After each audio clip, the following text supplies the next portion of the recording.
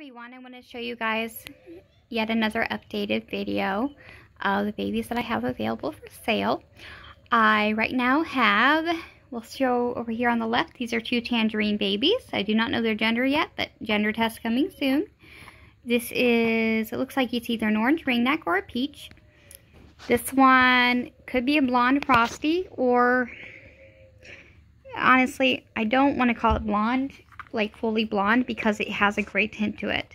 I don't know if you can tell in the light, but I tentatively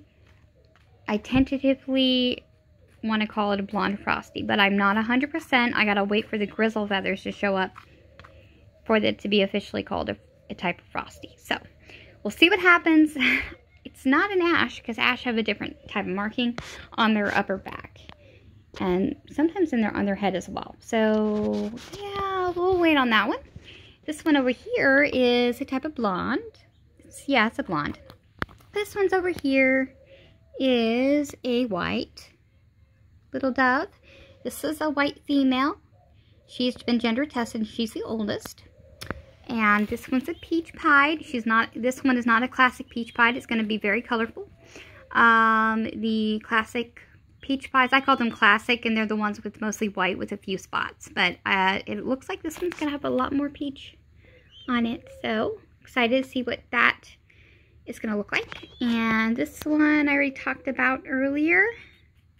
The orange ringneck and the tangerine. So that's what we're looking at here. Really sweet and wonderful. And I'm just always working on taming them and finding better ways to tame them and finding ways to keep them tame. And they sometimes like to mimic each other. And, you know, if one seems a little shy, then the other one will suddenly go, I'm shy too. So we're working on that. I love the challenge of taming them and seeing how I could find out a better way to basically, you know, make them very personable pets for everyone. So if anyone has any questions for me, please do not hesitate to ask. Thanks for listening and thanks for watching.